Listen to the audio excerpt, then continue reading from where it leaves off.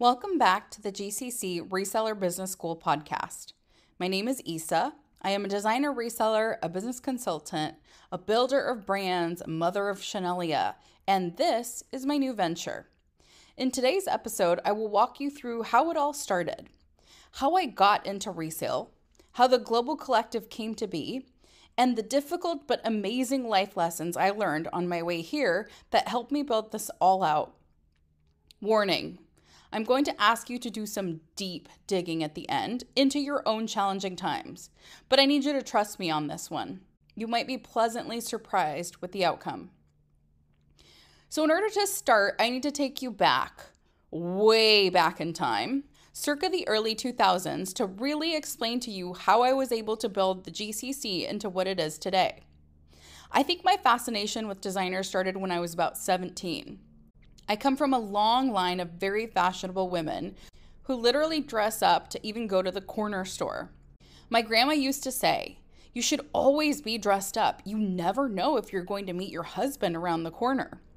Sorry to disappoint, Grandma. I'm 38, unmarried. I met Marco online, and the first time I saw him, I was wearing jeans and sneakers.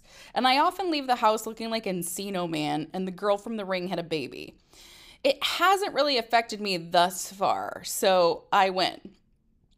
So I told you in the last episode, my life has been one big constant rebellion of what should be and what I am, and I am quite proud of that, but I digress.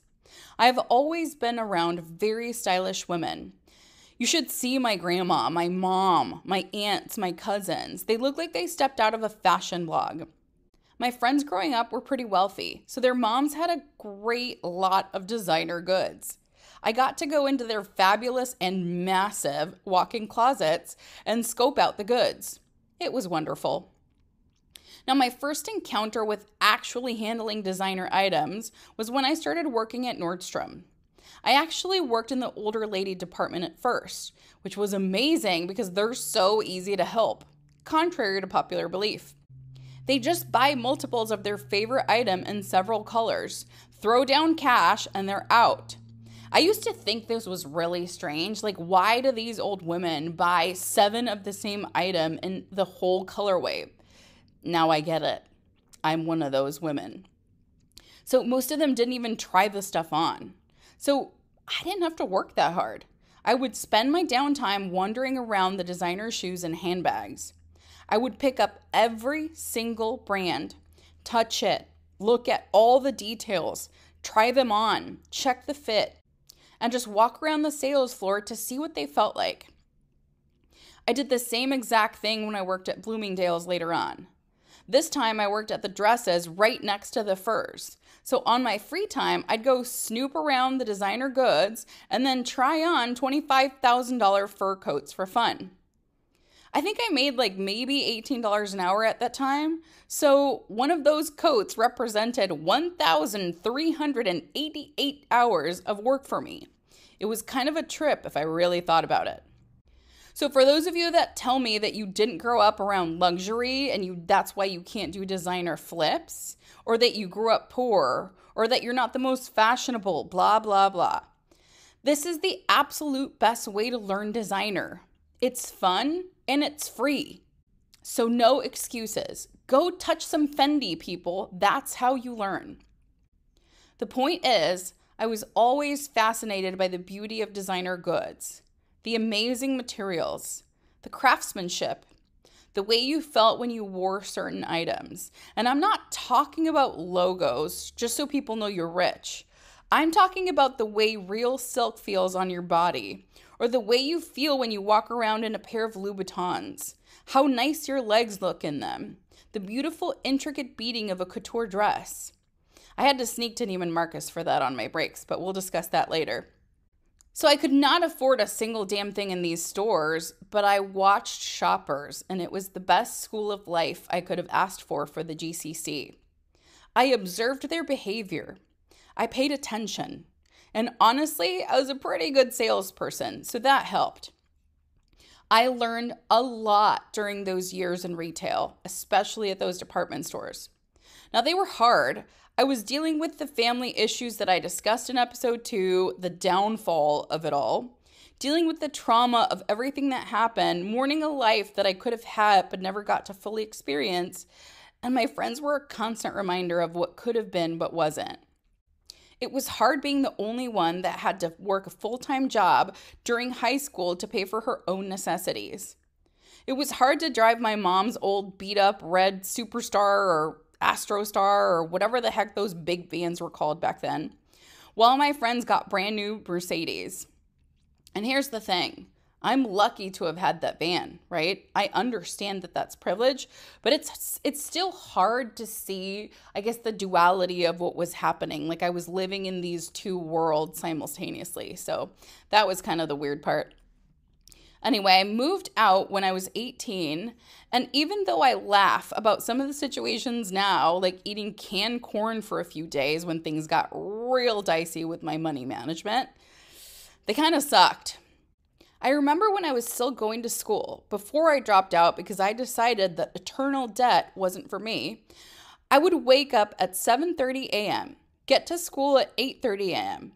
Then I'd be in class until about 12:30 p.m., run like Forrest Gump to the car, drive to work, change, and do my makeup in the bathroom in about half a second because my shift at Nordstrom started at 1.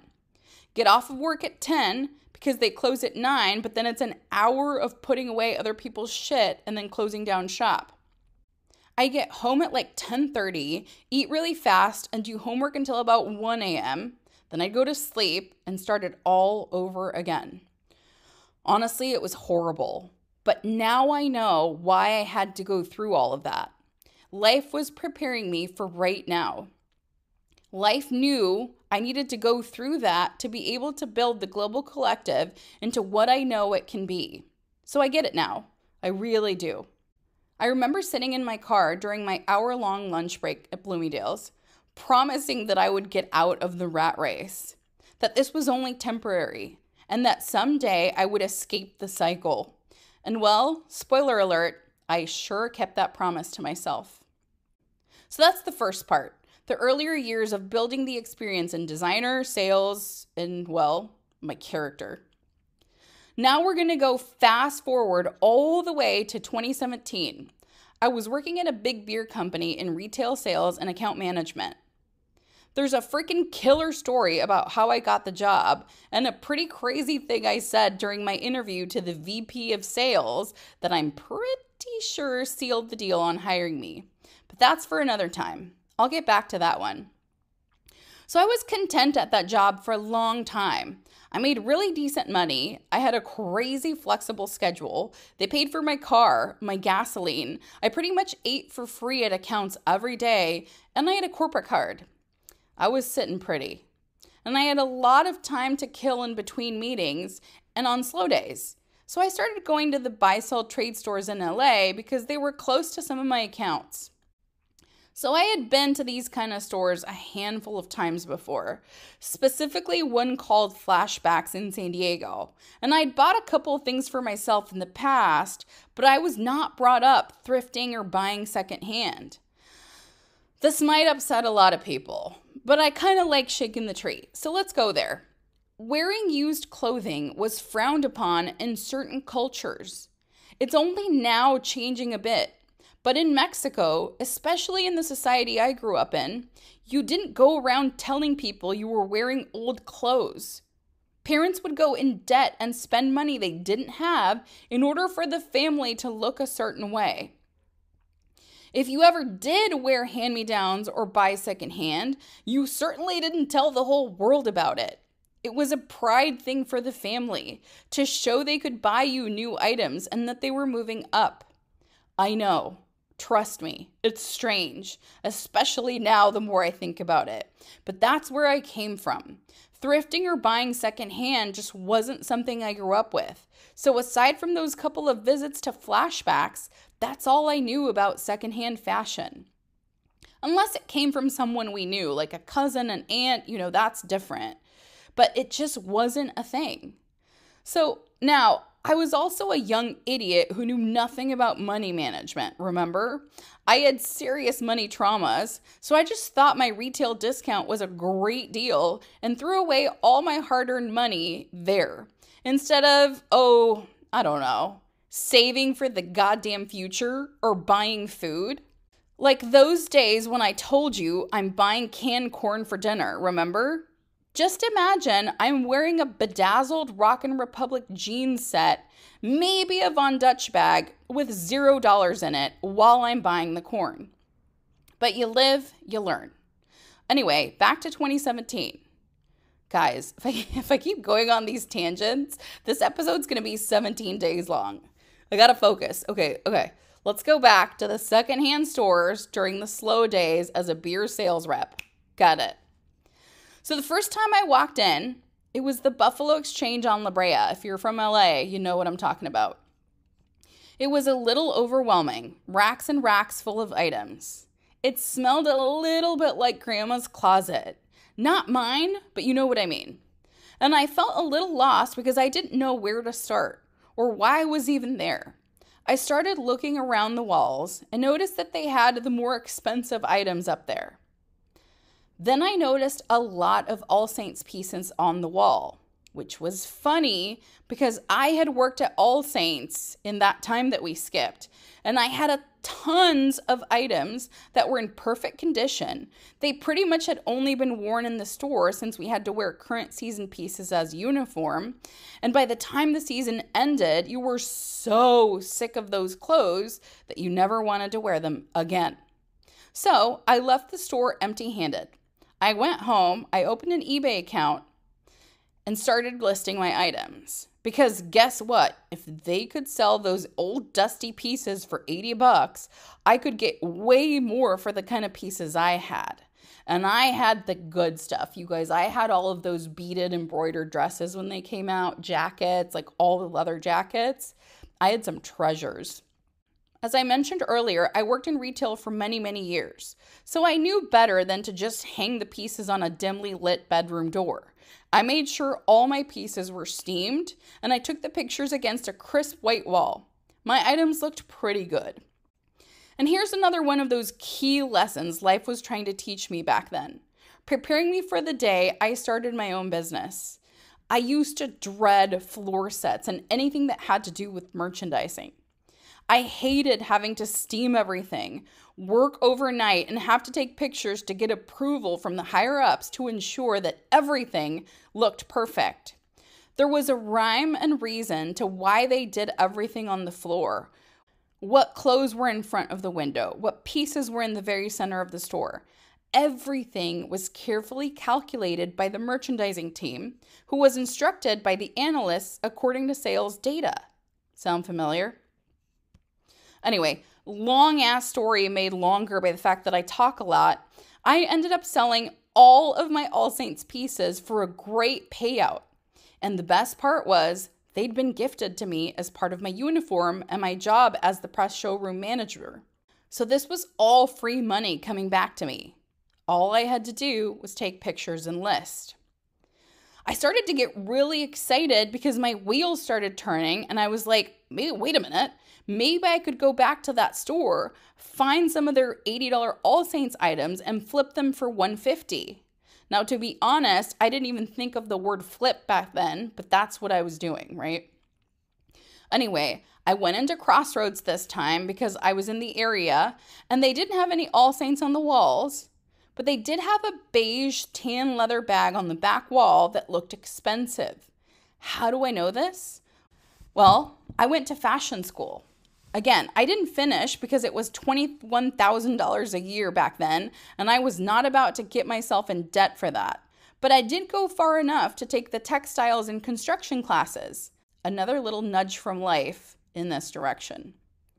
I knew that soft leather like that, cut into so many panels and then re-sewn to look like ruffles, was not only not an easy task, but it was definitely not cheap to make. So I asked to see it up close. The teenage girl behind the counter grabbed the bag and handed it to me without even a smile and walked away. I saw the paper tag on it.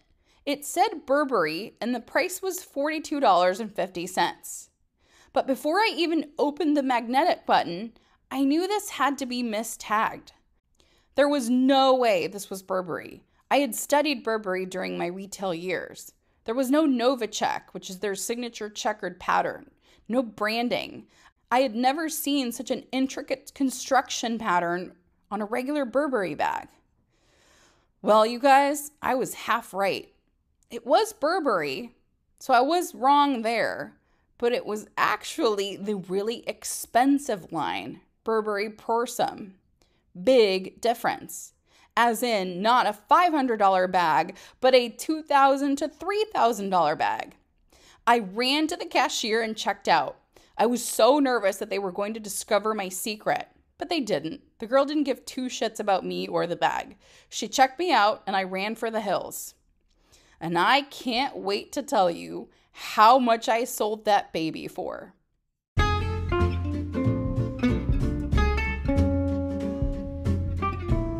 Resellers want to make more and work less? Kind of a stupid question, right? But let me continue. I can help you double your profit and income, pay off thousands in debt, and cut your time investment into reselling in half. But first, I need to show you what you're currently doing that is holding you back. Want to know about the top 3 mistakes you're currently making in your business that are costing you precious time and money? If you're ready to see the good, the bad, and the ugly that could be lurking in your reselling business, click the link below to take my free More Money Masterclass. And pay attention. Let's just say there might be a little Easter egg in there for you.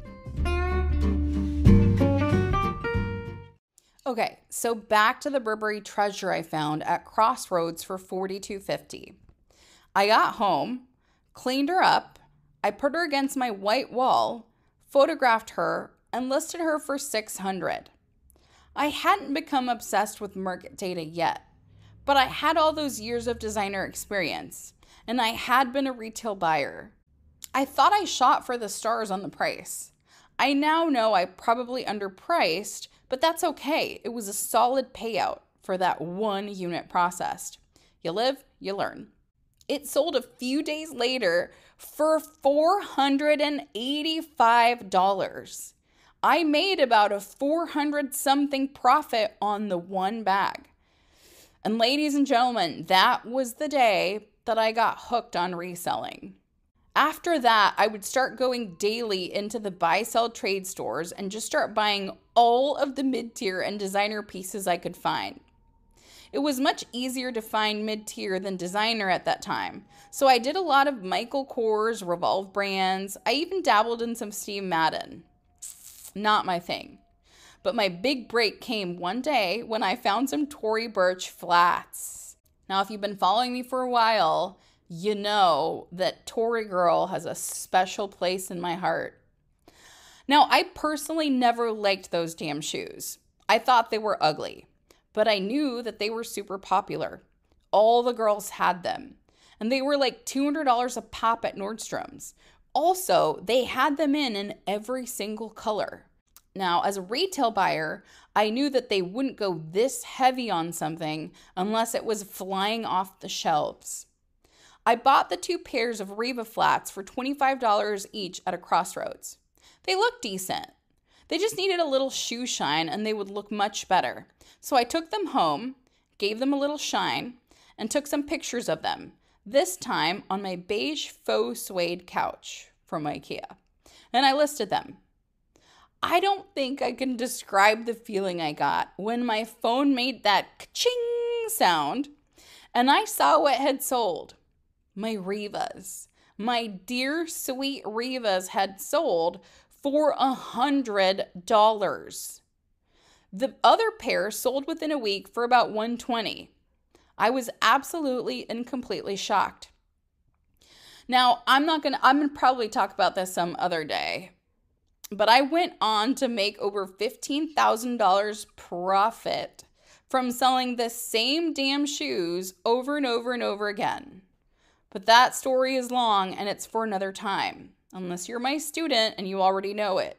And if you're really curious, the entire story and strategy can be found in my business build out course.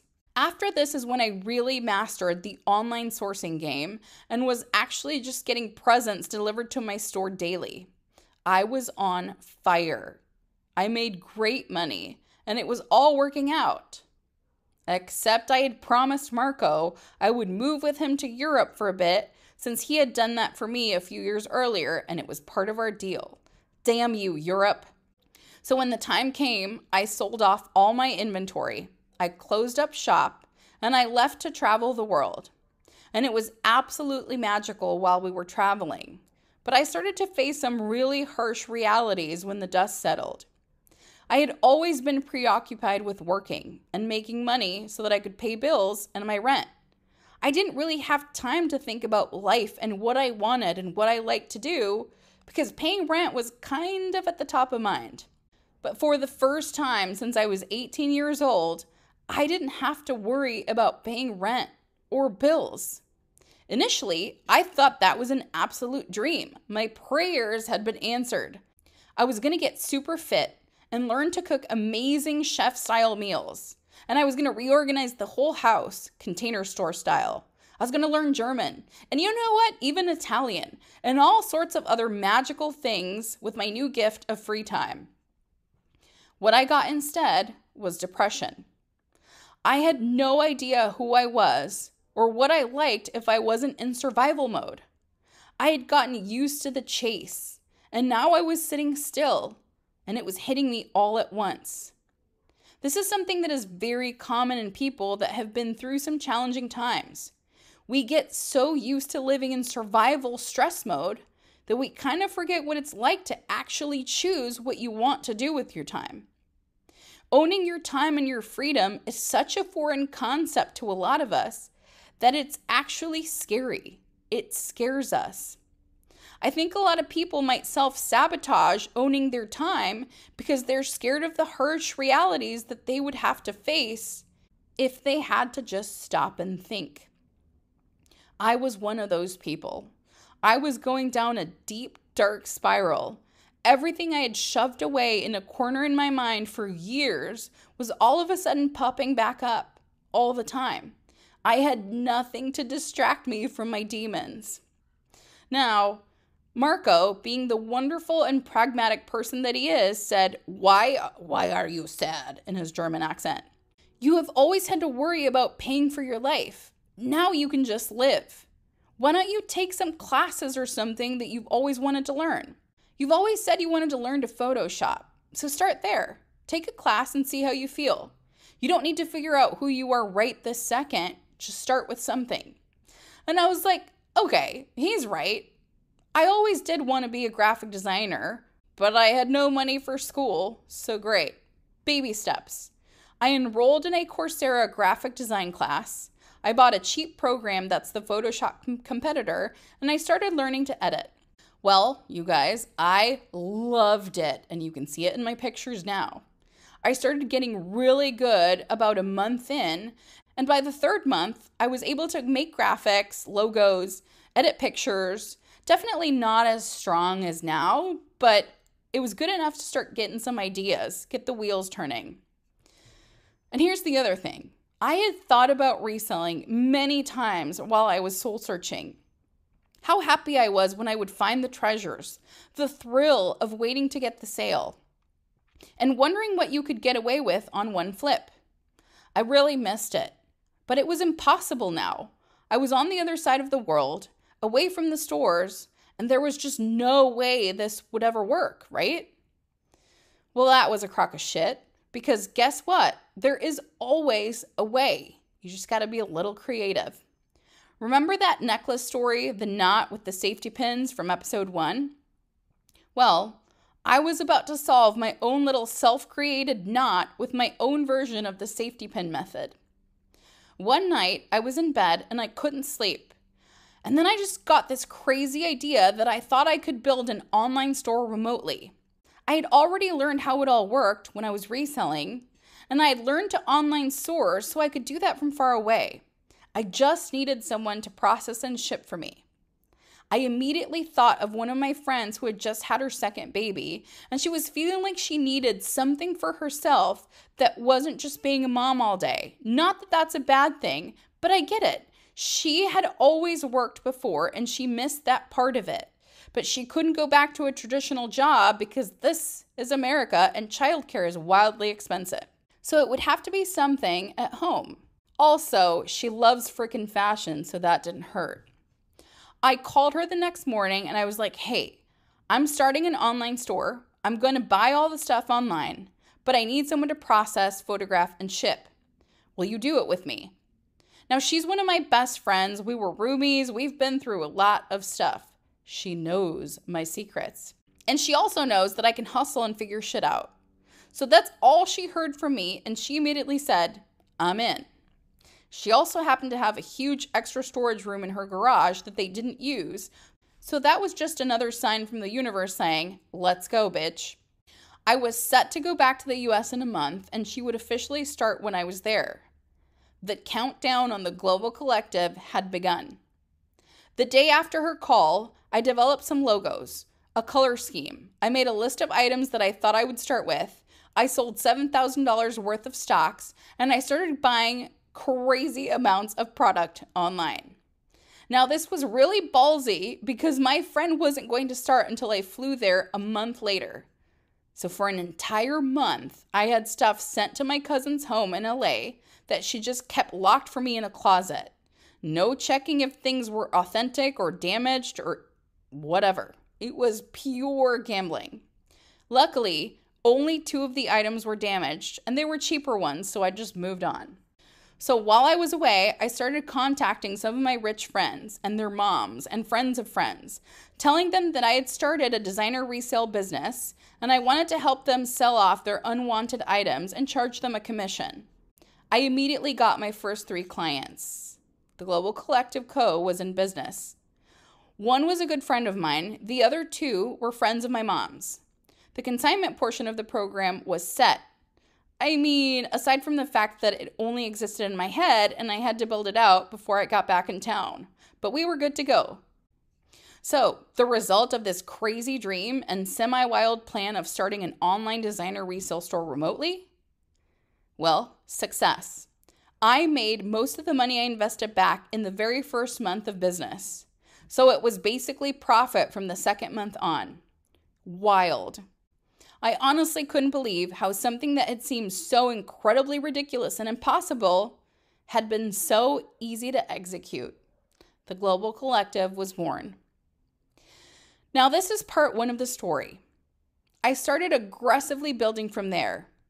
That first year, I took very little money out for myself. I didn't have that many bills, and I had a decent amount of savings, so I only took out money for essentials and reinvested almost all of it. I would later experience the burnout that comes from working pretty much for free, so I started forcing to pay myself out a bigger chunk after reading the book Profit First. But I will get into that some other day. Students, you know how I roll with paying yourself. The point is, the Global Collective is the best thing that has ever happened to me. It is the culmination of all of those years of struggle and lessons learned. So many valuable lessons I learned in all of the jobs that led me here. I didn't always appreciate the life lessons, trust me. I used to wonder why I had to sit there and organize racks for hours. Why the late night floor sets? Why the intensity with customer service and sales techniques at Nordstrom's? Well, I know why. Because every single job I ever had, every struggle was a little piece of a puzzle. But it was a weird-ass puzzle. None of the pieces would fit anywhere. They kind of seemed random. So I guess I just kept collecting lessons, puzzle pieces. And then the day I started the Global Collective, they all sort of came together. They all made sense. They all helped me build what the Global Collective is now, and they will continue to open locked doors and help me build something bigger. I know it. So I want you to go back through your entire life, all of it, even the really bad, challenging times. I'm not calling them blessings. Some of it really sucks. But I am calling them puzzle pieces and necessary lessons learned to go with them. Go back and write down the 3 most impactful things that have happened in your life. 3 moments where you thought, wow, this really sucks. This is really shitty. There can't possibly be a reason why this would happen to me. Write them down on paper. and then examine them as your current self, as an outsider looking in, kind of like Lonely Boy. What puzzle pieces were you handed then that have helped you now? What hard lessons did you learn during those times that completely changed your life later? If you still have those moments, but no lessons attached to them yet, can you find a connection between the bad things that happened then and how they will help you build this business out? How they might help you in your current life? That concludes the first part of how I built the Global Collective Co. That got us into the actual store and designer reseller. Later on in the season, I will tell you about how I built my brand, how I positioned myself in this space, how I got into the service business and the digital product space. I really hope you enjoyed this episode and that you got something useful out of it. Please rate the podcast, leave me comments if you have any questions or insights, and make sure to save it to your favorites so that you're notified of new episodes. This podcast will be completely free. No subscriptions, no paywall. Everyone is welcome. The only thing I ask of you is, if you like the content, please share it. It will help me grow my little love project, reach a bigger audience, and hopefully help more people with the lessons I have learned. Thank you again for being here with me. I will talk to you all very, very soon.